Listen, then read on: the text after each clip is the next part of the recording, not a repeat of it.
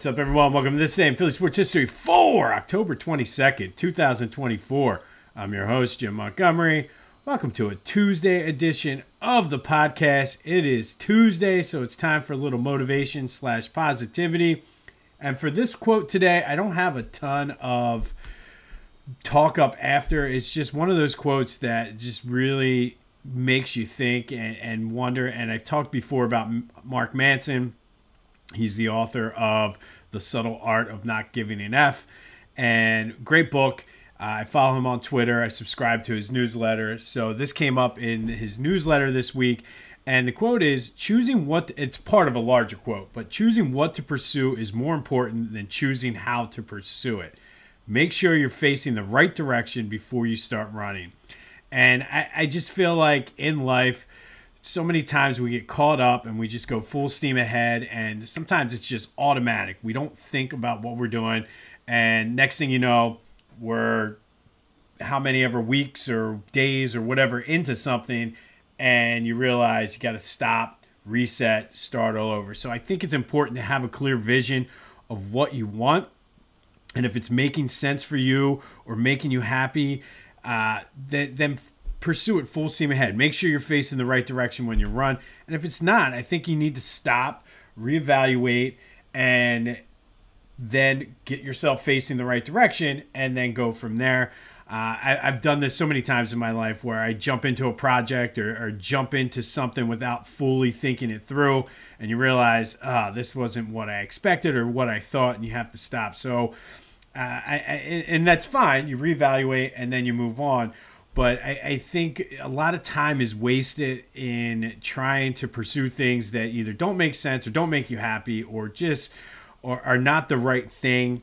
And I think it's important sometimes to maybe take a moment and stop and think about things. And it's something I really try to do, look at all angles of things. And really, sometimes I do it to the detriment of what I'm trying to do. I've gone probably to the opposite end of the spectrum where, like, I need all the information before I can really decide. Sometimes you need to make the decision a little faster, but you just got to make sure you're not working toward the wrong things.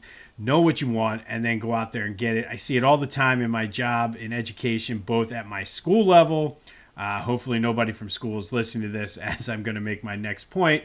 But a state level, national level with education, I think so many times we're just like, oh, we see the bright, shiny thing and run toward it without really thinking of the implications. And truthfully, I live it every day. There's a lot of initiatives that I think, okay, the thought process is correct, but we're running this way, and where we want to go is this way. And not being able to make those decisions. Some of those come top down from the state. Some of them come from the national government. So I think it's just important sometimes to understand what your goal is. Make sure you're facing the right direction before you start running. So I really like that quote. It really hit hard and hit home for me with just what's going on in my day job. As you guys know, I'm in education. So again, that's school, state, national level. I just think a lot of things that are coming out are rash decisions almost, like, oh, look, the shiny new object, and not really fully thinking things through. That is probably the closest you'll ever get me to going political on something like this, because that's not even a political thing, because I think both sides completely are screwing up the education system, and that is my TED Talk for today. But I really did like that quote. Choosing what to pursue is more important than choosing how to pursue it. Make sure you're facing the right direction before you start running. And I think in life, any aspect of life, sometimes we just start running and realize halfway through we're running the wrong direction, and that's not good. So I think sometimes it's important to just stop, collect the information you need, and make a more informed decision so you're not running in the wrong direction. And that has been our Tuesday positivity for this week. Hopefully, as you go through your week, it's something for you to think about. But like I said, I think that was just a very eye-opening thing, because in many aspects of my life, I feel that I've run the wrong direction before I realized that's not really what I'm trying to pursue. So hopefully you can take something from that for your Tuesday motivation. Some quick housekeeping notes. First, if you're hearing a loud noise in the background, I'm not sure. I think my laptop is about to die, so I might be in the market for a new laptop, but I'm going to start researching and doing everything I need so I don't make a purchase and then find out it's the wrong purchase. Also, if you are listening on Google Podcasts, or usually listen on Google Podcasts, for some reason there's been issues with the podcast and syncing with YouTube. 3 or 4 days recently, it hasn't posted. There's some days where, despite the fact I have the settings set to public, it's posting as private. So I apologize for that. I have a ticket into YouTube, or Google, I should say, to try to fix that. So I apologize for any confusion. And I always say, I try to give you factual, true information to the best of my ability. Sometimes I mess up. Yesterday, I said the score of that Game 5 of the 2009 NLCS was 10-2, when it was, in fact, 10-4. Either way, Phillies won their second straight, but I always want to make sure the numbers, the stats, and the facts are correct. So it was 10-4. The Phillies beat the Dodgers, not 10-2. Be sure to follow me on social media, Jimbo_Mont at Twitter and TikTok, at Philly Jimbo on Instagram. Subscribe to the YouTube channel. That's the best way, because I know that's my main, between that and posting on Spotify, those are the two things I always post on, and then Spotify sends it out to wherever you get your podcast, but the YouTube video will always be there, and that is Jimbo_Mont. And then spread the word. I've been saying it, but a lot of the listeners here has been word of mouth, and I truly, truly appreciate it. So just spread the word. If you're enjoying it, likely someone else is as well. And then the Philadelphia Sports Hall of Fame induction ceremony is fast approaching, November 7th. All the information you need is in the description as far as inductee bios, ticket information, if you want to be a sponsor, all of that is in there. I know a few of you have reached out to donate and be a sponsor, so we truly, truly appreciate that. But all of that is in the description. And we will be starting the 2024 induction class to the Philadelphia Sports Hall of Fame spotlights tomorrow. We'll just go through an alphabetical list, but it's a great, great class this year. All right, let's start with a recap of yesterday's question of the day. I asked you, who was the GOAT of the game? No surprises at all. 85% of you. We broke a record yesterday, by the way, for the amount of people that voted. 85% of you agreed that it was Saquon Barkley. No argument for me there. That was the Saquon Barkley game. So hopefully they're able to kind of keep that running. No pun intended there. But thank you, as always, for participating in the question of the day. There will be another one here later in the show. The number for the Back to the Future voice and text line, 267-495-8531. Get anything Philly sports related off of your chest, including the question of the day. All right, so let's start with kind of wrapping up this game against the Giants before we get into some of the news. And a couple stats I saw. The first, I'll give credit to Elliott Shores Park for this. And he posted this on his Twitter, but the Eagles are 19-5 when Jalen doesn't turn the ball over. I believe that's since 2021, since he became the starter. And I really feel like that's one of those duh moments, but it's really key to know that 19-5 when he doesn't turn the ball over. We've seen it the past 2 weeks. They haven't necessarily been the prettiest games, but he's been clean with it, hasn't turned it over, and they've won both games. So it really, I firmly believe that a run is coming here. And I said they were teetering between going on a losing streak or a winning streak. And I could totally see them running off a couple more games here in a row. And I know a lot of folks yesterday were like, yeah, they won 2 games, but it was against the Giants, who are terrible, and the Browns, who are terrible. And while that is true, you got to look at the execution, specifically on defense. And yes, those offenses are not good offenses. We saw that really last week. Daniel Jones is just terrible. And I will take any chance I can to say he's just not a good quarterback. He's absolutely terrible. But I think what's important is the fact that they're executing the way they should, and I think it's building confidence. They're very young, and they're starting to get a little bit of a swag going about them. And I think, are they going to shut out the Bengals and other good teams? No.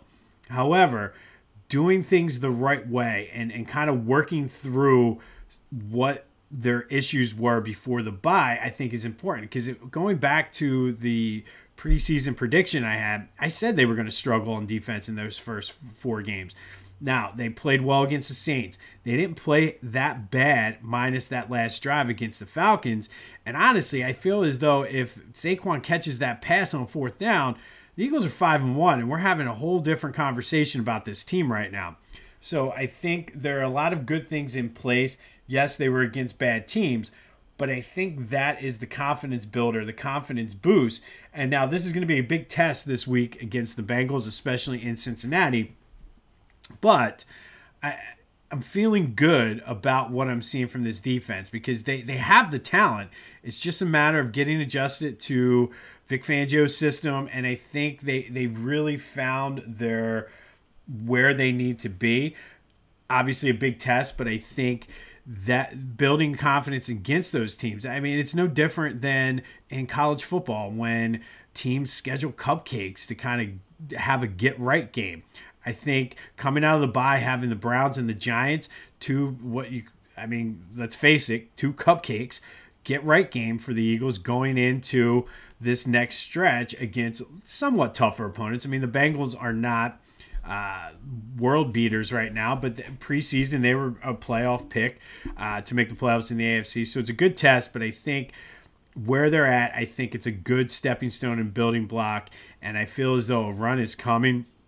I've seen it so many times with this team going back to the Andy Reid Donovan days. So I just have a feeling that the confidence is starting to get there, especially coming off where they were last year. They've won 2 in a row now. They've actually beat a team by more than 10 points, kind of getting that little bit of that swag back. So I like it. And I just want to mention again that whole Saquon not wanting to break his career high. I actually saw the video of it, and if you haven't seen it, where Nick Sirianni goes over and basically says, I really want you to get this. I'm getting ready to take the starters out if they don't score here. What do you think? And he's like, nah, let the young dogs eat. And you got to like that out of him. And Saquon, despite being a Penn State guy, despite playing for the Giants, kind of always sort of liked him. I know I'm not big on Penn State guys, but I'll give him credit for that. All right, that does lead us into today's question. Oh, quick notes. I forgot. The Jaguars game has been flexed out of Sunday Night Football to 4 o'clock. That is a Kelly Green game. The little Sean McCoy getting inducted into the Eagles Hall of Fame game. I don't know. I mean, I think that's more on Jacksonville than it is the Eagles, but it's kind of one of those things. I think they put the Colts Vikings, and I mean, to be honest, I'd rather watch the Colts Vikings than Eagles Jaguars myself.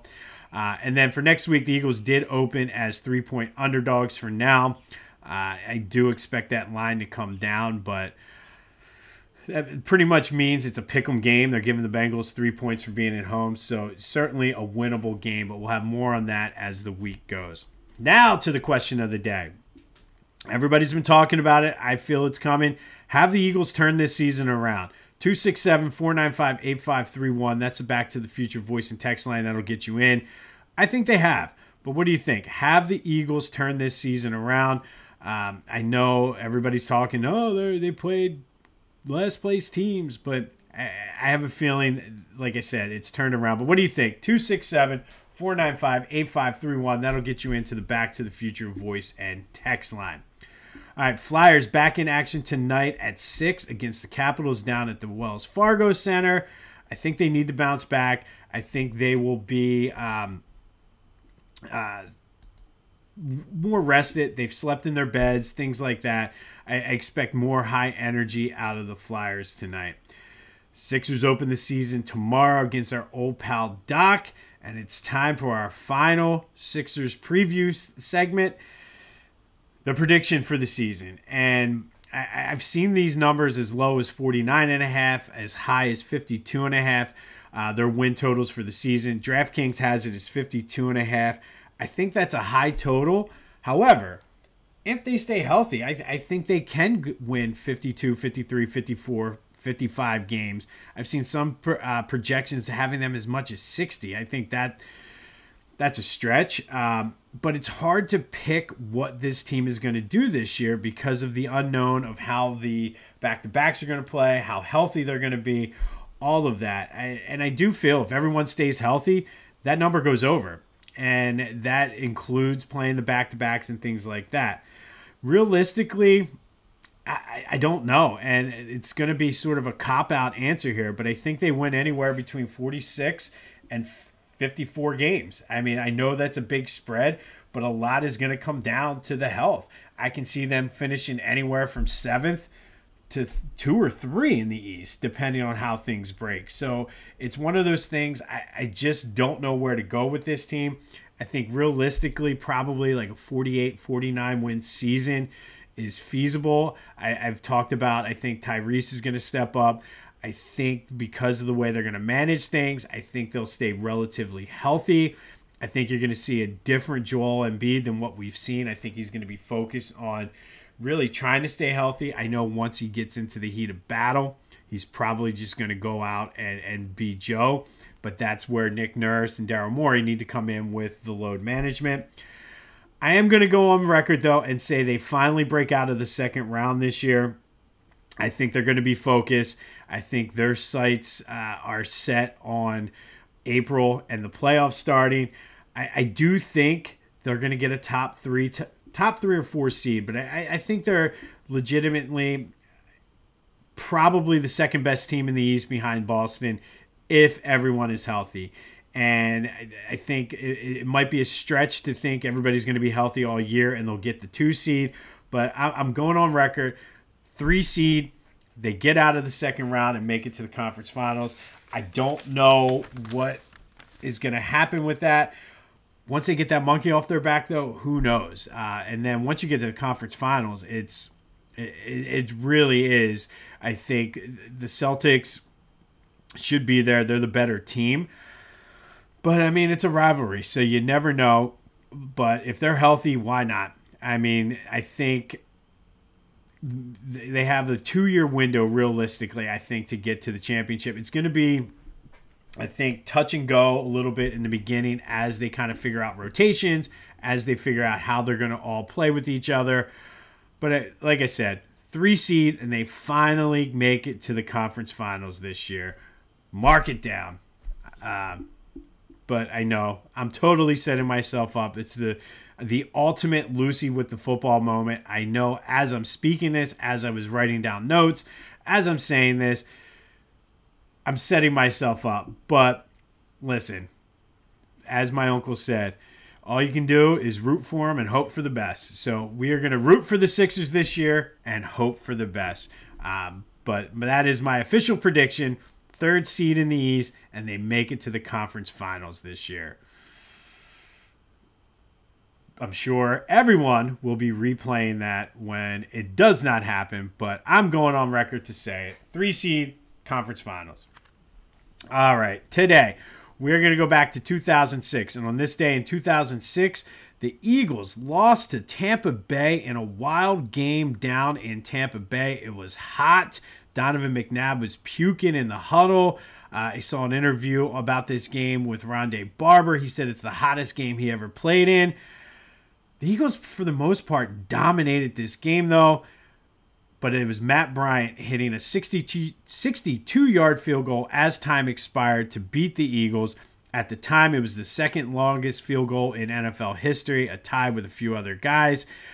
And that field goal, if you remember this game, this is why we're talking about it, it came just seconds after Brian Westbrook went 52 yards on a screen pass from McNabb to give the Eagles a 21-20 lead.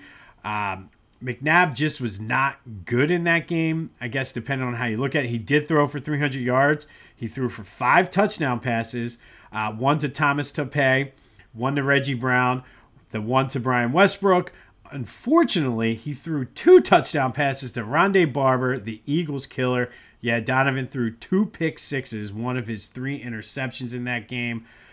Rondé Barber, man, I can still... I wasn't able to confirm this, but I know of at least 3 pick sixes he had against the Eagles, the other one coming in the NFC Championship game. But as I said, the Eagles dominated this game, 500 yards of total offense, turned the ball over 4 times. Of course, the 2 pick sixes by Rondé Barber. The defense was outstanding. They held the Buccaneers to 196 total yards, and you really can't fault them on that last drive. There was like 33 seconds in the game, and at the time, in today's NFL, 62-yarder is like a 45-yarder back in the day. But what was that? Almost 18 years ago, a 62-yarder, that is a big deal. So you can't fault the defense for allowing the Buccaneers to get a 62-yarder, especially when they gave up only 196 yards. This one was on McNabb, though. 3 interceptions, 2 pick sixes, and the Eagles lose to the Buccaneers 23-21 as Matt Bryant hit a 62-yarder as time expired down in Tampa. I vividly remember watching this game thinking, when Westbrook scored that game, because it was the Eagles dominated, but because of those 2 pick sixes, it was just one of those games where like, man, and it's like, all right, we're going to steal one here. And then it's watching, I'm like, there's no way. It's going to fall short. He's not hitting a 62-yarder. Sure enough, right through the uprights, Eagles lose in Tampa 23-21.